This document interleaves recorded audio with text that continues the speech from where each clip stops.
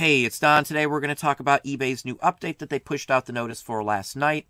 I was going to post this last night, but I wanted to mull this over. I got a ton of emails and comments and thoughts on this as well, so I wanted to add that all in here before I just rushed and pushed out a video. So we're going to go over the changes one by one, and we'll talk about the goods, the bads, and the uglies about any of these. So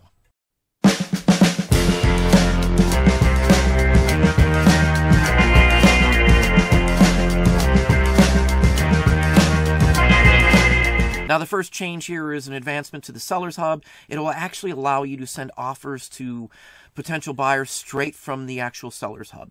You can actually look at the watchers and you can go from there and then send some actual offers out to them. So it's a good option. If you've had items up for a long length of time and you've had a bunch of watchers and no movement whatsoever, it's a good thing to think about, because a lot of the times when those items aren't selling, it's because of the price. I know other people say otherwise, but personally, if it's been up for a couple months, a year, 2 years, I don't see any sense in sitting it there. I don't care if it's another person who sells as well buying it and they're making a profit. My bottom line and my bottom goal is to actually turn these items and make a profit on them. So if it's in my profit margin, I'm going to sell it either way, especially when it's been up for a couple of years. I don't like waiting 5-10 years for an item to sell. So that's just my take on it.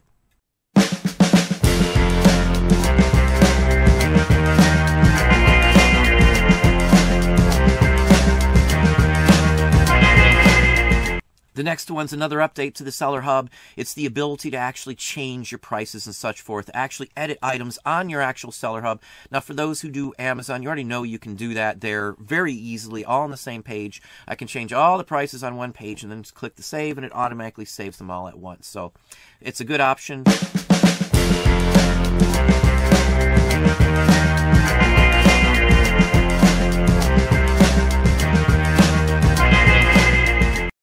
The next one's the ability to download basically your outgoing packages, your actual orders for the day, into an Excel CSV file, basically. It's a comma delimited file that can be imported into Excel. It can also be imported or exported as a text file as well, if you're unaware. I love Excel, so for me, I pretty much import everything from eBay right now, all my sales reports and such forth, even from PayPal, into Excel, and that's literally why I do most of my paperwork anyway. So it's a good feature.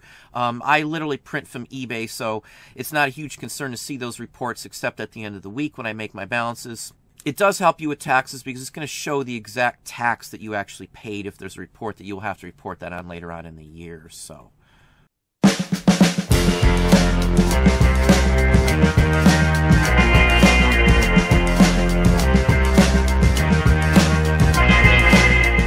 the next one is forcing all bin listings into a good till cancel. Now, I think that's a bad decision for most people.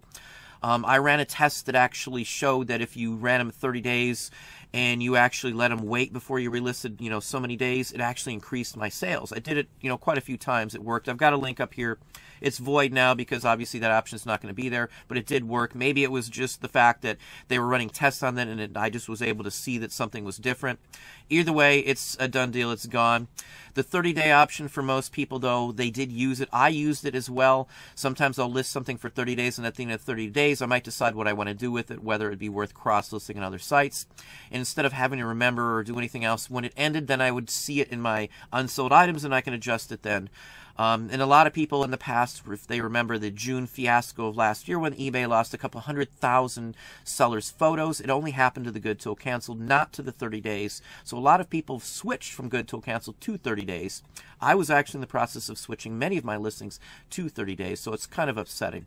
And again, with the small sellers, a lot of the smaller sellers would only list certain items when they had free listings because eBay would constantly give them free listings. So they wouldn't relist it until they got free listings the next month. Now you're forced into it. So I don't think that's a good decision on that, in my opinion. I don't get free listings at all with Anchor Stores. I haven't received free listings in years that I can think of, other than in payback for them screwing everybody over with the photos last year in June. So I think it's a bad decision. I know that the point in thinking that they want to be so much like Amazon you know, it's going to hurt some folks, in all honesty. I can just move on, switch my stuff up, you know, and do it a different way. So, you know, I'll just adapt to it and move on. No complaints, I guess, at this point, because you got to do what you got to do. eBay still is the best platform to sell a majority of what we sell. For those who sell on Amazon like we do, there's just certain things you can't sell on Amazon, and your fallback, if you're gated in some areas, is always eBay. So I'm never going to want to give up eBay in that secondary market that I use for it. So give or take, you know, it's just the way of the luck of the draw on this one here.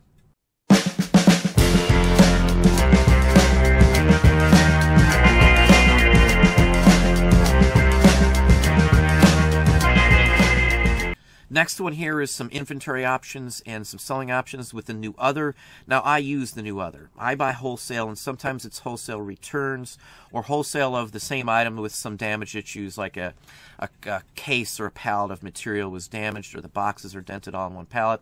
Things like that show up. I do buy stuff like that. So for me, it's a good option. I can't see any downside for adding a new option like this to it, in my personal opinion. I know there's a lot to do compared to Amazon to list an item on eBay. It's way less than it used to be. It's like 1/10 of what you used to have to do to list an item on eBay. I know it's a lot easier to list stuff on Amazon. I know I wished eBay would fix some of that. I can just pull out my little scanner, click it on a book, boom, it's already got all the stuff in there for Amazon, and I just set my price and shipping, and I'm done. I mean, it's just a matter of moments. I can list a whole bunch of books on Amazon, so I get it. But this is a decent option at least. So hopefully they're improving and streamlining the process in all these changes they're doing. I'm sure there's going to be some more major changes. I was told in England by several people that there's an option to list as many items as you want at a set price, like $6.95 or something. I'm not sure how true or accurate that is. Several people have told me that. I've been hearing rumble that, you know, that could happen here on, you know, the U.S. site. Amazon, of course, for those who do sell in there as well, it's $39.99 for the business account. And then you can list whatever you want. No fees. You only pay the fees when the item sells. So anyway, that's just a touch on that.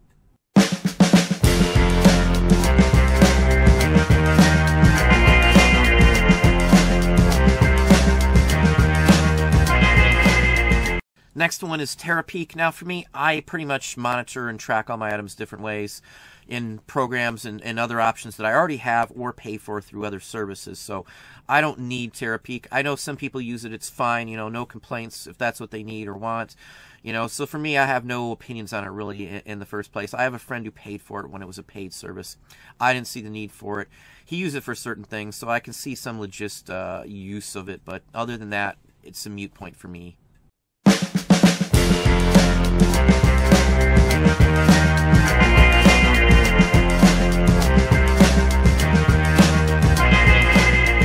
Now the next one is sales tax. I actually did a video on it just a week or two ago. I have a link right up here if you want to check it out, where I address literally what they're talking about in here.